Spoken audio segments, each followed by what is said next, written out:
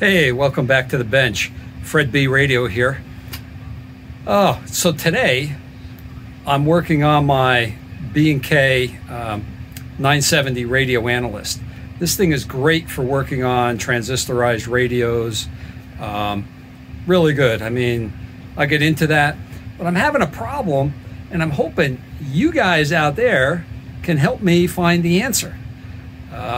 So let's get into it, see what my problem is, and let's see if we can get this changed. Or maybe I can't. Maybe I have to live with it. Let me know. Okay, so here I have my BK 970 radio analyst. Again, this is a very useful piece of equipment. I am having a problem, and it's kind of been like that for a while. I haven't paid too much attention to it, but I've finally decided to dig into it and see if I could correct it. Okay, one of the things is this unit was made to run on 117 volts. Okay, if you look at my power line monitor, I'm up to about 125. If I go straight on, it is 125. Sometimes it's even a little bit higher. So in order to get an accurate voltage, because this has multiple voltages, 1.5, 3, 4.5, 6 auto, 9, 10. Okay, so you can see, you can read. Okay, and if you needed a bias voltage, there's a bias plug down here that you could use, and you could have your bias voltage. Okay, moving along, it's got the meter in the center. It does a transistor test. These two knobs are for the in-circuit. You move this knob to in-circuit or out-of-circuit, okay? And you could do your transistor testing. A little old school, but it works. It also, you can do current. It's a volt ohm meter, and you can measure your voltage, and if you needed an ohm meter, you've got it here as well. And your ohms adjust. This side you have an audio level. It puts out, I think it's 400 hertz tone, okay? 400 or 1,000, I think it's 400, I'm not quite sure. And up here you have your RF. There's a coarse, and then there's a fine, okay? So, and again, it goes, you can shut this off. You can have it either in the 250 to 800, 800 to 2000. It's designed to work on transistor radios, and it does very well. I've been using it for a long time. You've got 10 to 11.4 on FM, and you also have an 88 to 108. So it's perfect for that. But here's my problem, and I'm gonna swing you around the output. Okay, that's what the output looks like, and it's been like that for a long time, probably since I got it. Never paid much attention to it, because if I take this cable and I plug it into my frequency counter, and let's just do that. So where am I here? I'm on this one. Stand by.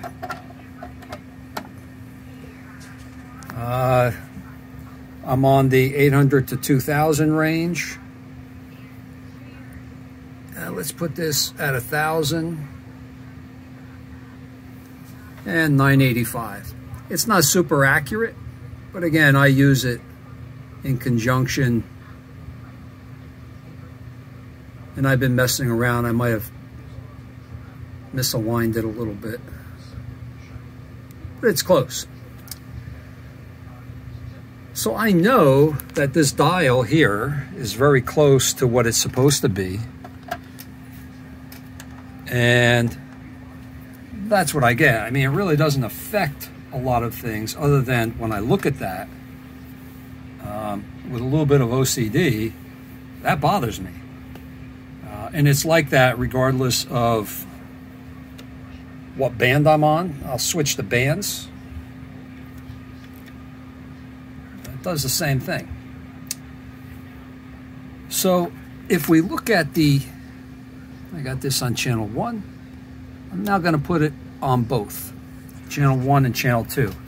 I currently have channel 2 attached to the input, to the base of that transistor. I'm going to quick show you over here on the schematic. Right here, I made this neat little pointer. I've got it attached right here. So that's what's going into the transistor. Now, you see what's coming out of the circuit. I can probe the collector and I get that deformed waveform, okay? I've checked other components. They're all okay, well within spec. There is one, it's a 5.6K. It's reading 6.4, but when I bridged this with a resistance box, I brought the total down to 5.6 and had no effect, okay? So, what I'm thinking, and I'll show you, I'm gonna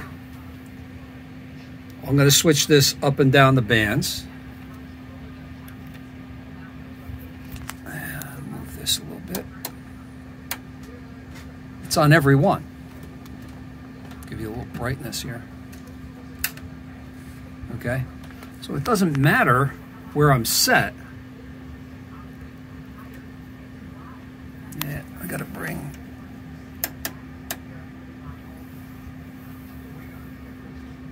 I like to keep it down low. Anyway, that's what we get. So my thought was, well, okay, the transistor's bad. So let me see what transistor it is.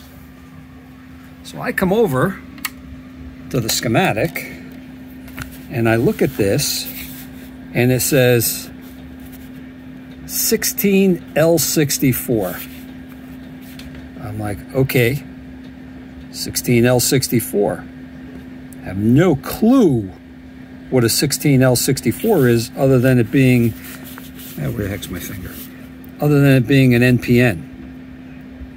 Okay? So I don't know what to replace it with. I try to find 16L64 on the internet. I look Mauser, DigiKey, Newark Supply. I can't find the 16L64. So I don't know what the specs are on this transistor.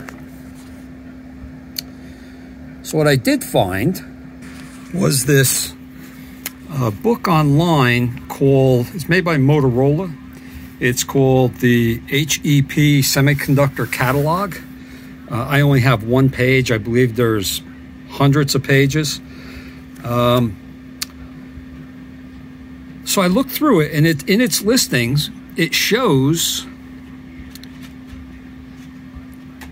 that 16L64, and it said it's a type, HEP type 50, NPN, and it has all the specs I need, okay? And it's a TO18 case. Awesome. So now, I look through my junk box, and I start finding what the HEP numbers are, okay, in my junk box. Unfortunately, I only have one. That's all I need. Is the 2N2369 is an HEP 50. Okay, so with that, I now know what I can use in place of the 16L64. Never knew this book existed. Again, I only have the one page. It's called the Motorola HEP Semiconductor Catalog, and I now have it saved. It's on World Radio History. If you can go in there, you can find it. to me, this is going to be valuable working on old equipment with transistors and things that may not exist anymore. So what I'm going to do is I'm going to try replacing that one transistor. You can't see it. And we're not focusing too good here. It's small. But this is the 2N, what I say it was, 2369. And we'll come back and see what it looks like. Will it look any better than that? Again, this is going into the transistor. This is coming out of the transistor. So we'll see.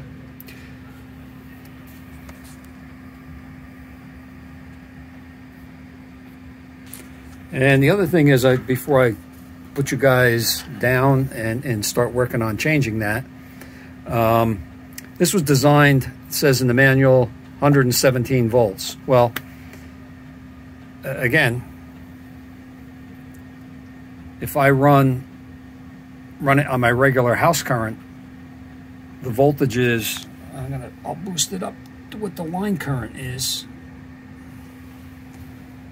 That's where it is.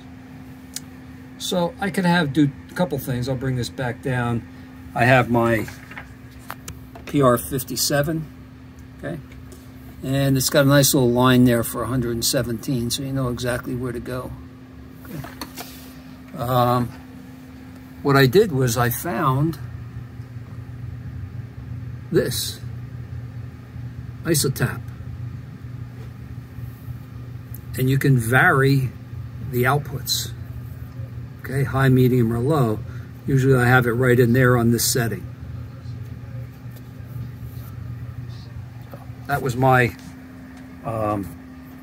solution to the DC voltages here. I mean, you're working on a transistor radio, and you want 6 volts, and if your line voltage is up at 125, where it is most of the time, I'm on 7 volts. Is that going to really be real bad? No, but I'd like to have it where it should be. So that's going to affect current and everything else. So if you've got one of these, or you just got one, be careful of the DC voltages if you're using them. Okay, to explain what I did was, let me get my little pointer in here with the light. Instead of taking the whole transistor out, I cut the lead here because it's standing quite a ways off the board. It's not close to the board, so I cut the lead and I attached the other one in out of circuit. And I'm going to show you that. Okay. Get over here. You can see I cut the base and just attached the other two, and then down here I attached the other transistor. Looks a little wonky, but it didn't work. So that's what I have. Again, this is the input to that transistor. This is the output to that transistor. Any suggestions would be appreciated, because again, the sine wave looks a little bit better than it did before, but it's not perfect. I don't know, should I take that transistor out completely? Will that help it?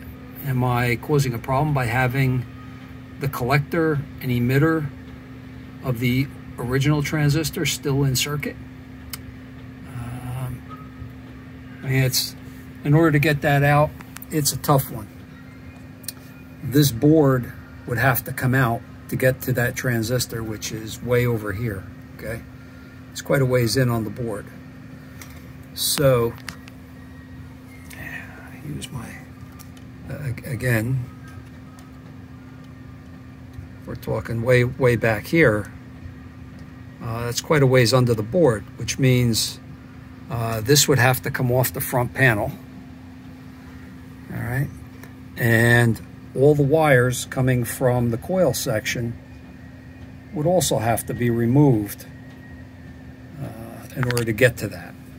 So I could either do that, or I call it do a Shango, because he does this sometimes in difficult positions, is he clips it, leaves the leads long, and then just solders the new transistor right there in place. Make a little coil, slide it down, solder them on, good to go. Makes it easier than taking everything apart. I've already recapped all of the electrolytic caps. So yeah, that's where I'm at. And again, change frequency, same thing.